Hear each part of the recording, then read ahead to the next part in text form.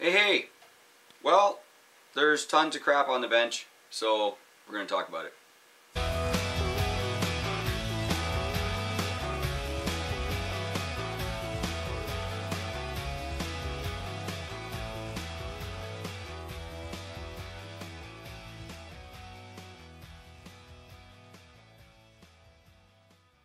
Alright, so the bench is a total mess, and I want to thank my friend Tim for coming over and helping me make the bench into a mess yesterday. We had a really good time. So thanks, Tim, for coming over. You might remember that Tim was the guy who painted this fantastic truck body, and we have some brand new stuff that's going into these right now, which is why this is out. And so one of the things I wanted to talk about today was actually this little unit. Some of you might recognize this as our D90. This is the Raffi 90 that we did up a while back. We keep it in the shows. It's got a lot of good stuff on it to credit James Knight for this fantastic doors. Of course, it's GCMracing chassis. And now we have a brand new part on there, which is inner fenders that come directly from VS Customs. So I'll tell you what, we keep going back and forth on this whole 3D printing thing, and this truck is just covered with it. I mean, we got Shapeways stuff all over this truck, and now we've got PLA plus front inner fenders on it. And just to show you how ridiculously easy this is, except for the servo's out, I'm sorry. We're in the middle of doing stuff with that. I've never run this truck yet, as you can tell by the Tamiya connector, because that should not be on a scale truck anywhere. And the body actually goes on here so easy, it's kind of ridiculous. This is one of those things that I just happen to absolutely love about scale trucking. There, we're done. So this is how easy it really is. Take out my screws. There we go. So we're using the 4 side holes here, 2 on each side at the bottom of the rocker, in order to secure the body to the footwells here. And of course, we don't really call them footwells in this particular truck because it has a full interior already as part of the body. And then this body also secures at the back with these little tabs here. There's like this hard plastic loop on the bottom of the body here. You can see it on that side too. And they fit into the rear bumper slash cross member part, which is of course 3D printed. And if I can do this right, it just goes right on. And then that just sits right down on there like that. That's it. If I get the sides in, there we go. Now, what I want to show you today is how these inner fenders turned out, because this to me is kind of a big deal. You can tell here, start on the bottom. Pretty clear, everything's covered. Nothing to write home about here. There's really no dirt going to get in anywhere. It's pretty clear. And of course the battery tray is right there on top of the rear axle. Just door pops open and then boom, you jam your battery in there. So the good news now is that Tim, of course, is running one of these C-Max Defenders as well. You've seen his blue truck kicking around all over the place. And now we've got, look at how black it is in there. Like, am I the only guy who absolutely just loves black? Okay. I love this. And we talked about this on the On the Bench series. We talked about this with the Comanche interior because I blacked it out inside. Check out this. Besides that it's black on the outside, I don't care about that as much. But the inner fenders are black. I love that. I don't understand why you would print inner fenders in anything other than black. And you know, Andy Lowry understands this. He made the Blazer inner fenders out of a styrene vacuum form, and of course they're black because that just makes sense. You can get black styrene, so boom, you're done. And then inside the wheel well, like super clean. Look at that. Super clean. So that's on the bench. I wanted to bring this up because Tim was over the other day. He put the fenders on this truck, and I have to do the same job to the 110 now. Let me get this out of the way. And I'm not going to spend your time actually doing the job because I can do this on my own time. You don't need to stand there and watch me put a bunch of screws in. But we've already got the 6-banger motor in here for the TDI from our Shapeways store. We will probably start doing this motor in a home print, in a PLA home print, and add some details on it. So kind of in the middle of making that happen so that we've got a little more options and hopefully save a few bucks on the motor. But one of the cool things about having this apart is I got a chance to actually look in it and see how it was after having beat the complete crap out of it for an entire season. I think you already know that the body held up just fine besides a few scratches, but I kind of like scratches. Scratches are great. If you don't believe me, then go watch the Cars movies. So, here we go. Battery tray in the back. If you want to see how this works from the top, you can see that there. The battery just goes right in here from the bottom. And the top of the battery tray is actually the body, right? So this is body here. The body just contours just like this all the way down. The body contours over this. I mean, this is all made to like fit pretty much exactly, so that's how that goes. And I'm very happy to report that after beating on this for a year, there is basically no dirt or anything in my receiver area. I find no evidence whatsoever of any contaminants being in there. Putting the receiver on the side just kind of gives it that extra level of protection because you know that water's not going to come in and then start going up. It has to come in and come out, you know, anyway. So, pretty clear. This is a very clean setup. You can't see any electronics here because when the body goes on, it should be flat as a pancake. And it's kind of cool that there's actually all this dirt on the drivetrain, on top of the drivetrain.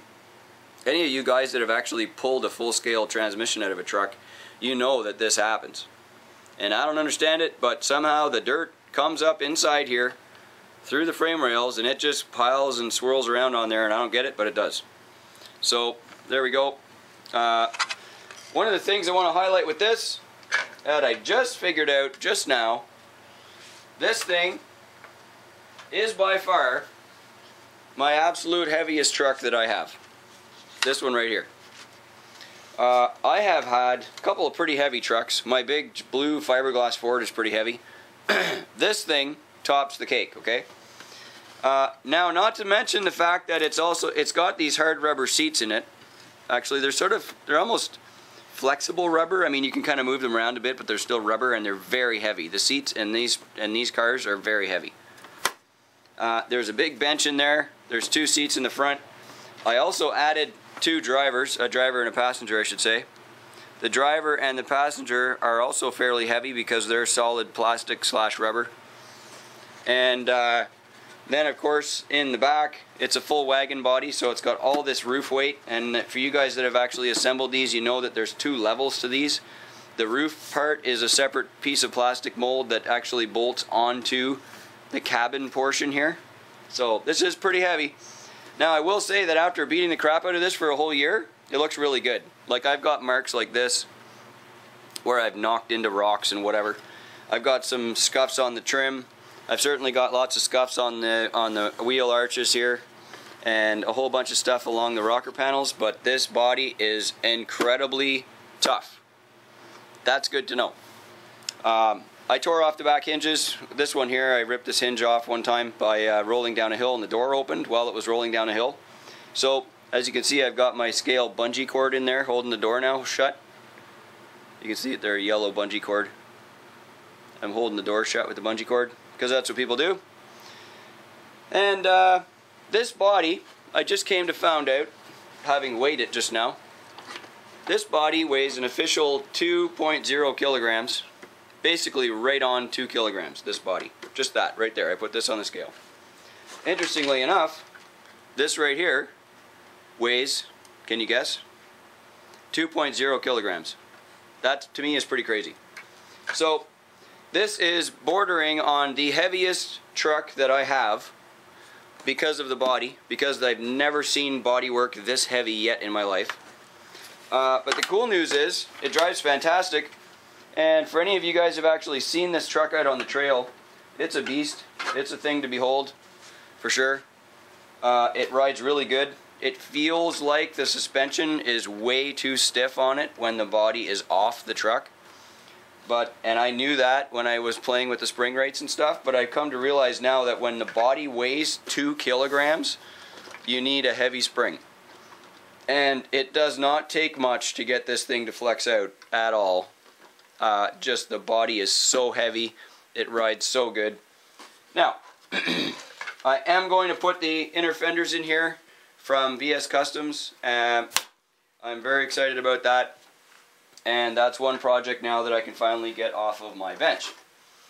The bench is still a complete excuse me. The bench is still a complete mess here because I'm actually working on a Hilux C-Max project that's coming up in a minute. That body should be here in probably a week, and then I can get that all buttoned up, and I've got some new rims and tires to go on that too. And the other project that we've been doing is this 70. The LC70 is a really cool truck. It's one of those iconic expedition, to me it seems like it's mostly Australian, really like heavily used Australian truck. They seem to be outfitted really well for outback sort of runs.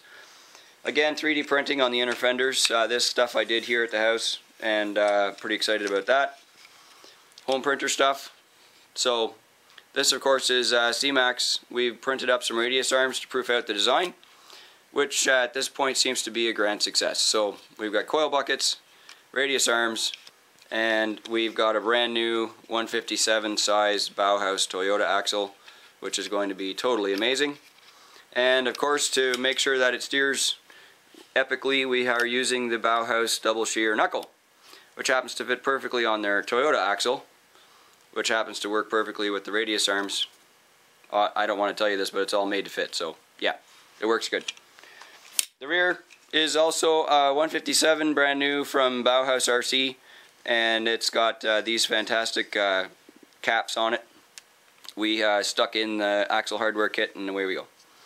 Now, I don't know if I'm going to leave the shocks in the middle or move them to the outside and put them on a shock tower. That will depend on what we do for battery mounting in the back of the truck. But at this stage, here's where we're at. So the other bits for this thing are actually on the printer. There's a whole bunch of stuff going to get printed to get this done. Giant thank you to Stefan Robert from our local club, who helped out a ton with the design on this stuff. Did a great job. And you know, that's just RC passion at its finest, right? Just like kind of we do, you know, everybody does this, but we want to get something together for our own project. And so we design some parts for it, and if it's good for the community and we have the ability to do so, then we can pass around the love. And so a giant thank you to Stefan for actually designing all these files and doing a whole bunch of test printing and spending hours and hours on it. So here we go. We're making progress on the 70. I haven't really decided what I'm going to do for kind of a theme, or how would you say, like a setup. I don't know what I'm going to do yet for ride height or any of that stuff. I do know that the back of this needs to come up a bit. Where did I put that cross member? There it is. So the frame sits in the body kind of like, about like that. I'm using the factory bed from the body kit. Kind of sits like that. Pretty much level all the way along. More or less level all the way along is kind of the idea. And then in the front, it sits right behind the bumper. So you got a lot of front end support. Lots of front end support there to make sure that if you're banging into stuff, trying to do class 1 or whatever, that you've got lots of support. So, it's good. That's what we're doing. And unfortunately, the bench is a huge mess. I'm really sorry I don't have any other updates with these, except for those fantastic new fenders for the D90 C-Max that are D110 C-Max that are coming from VS Customs. Look for those soon. And of course, the two new builds that we're working on is this Toyota and the new Toyota Hilux that's coming up. And very excited to have some more on the bench time. I know you guys are too. And I don't know what you're building right now, but I'm sure you're pretty happy with your progress and your project. And so, yay for winter. And See if I can adjust this here a bit. Thanks for watching.